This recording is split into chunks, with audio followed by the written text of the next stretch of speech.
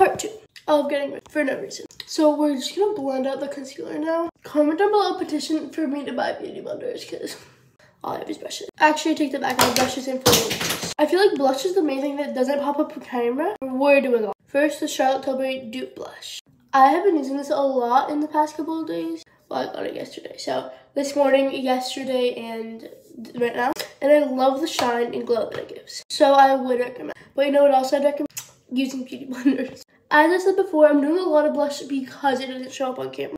And I'm doing like a photo shoot. Now, Rare Beauty Blush in the shade Cup. This stuff is actually insane. I've been loving shine in my blushes. Like I have shine in the e.l.f. one and this one, and literally so pretty.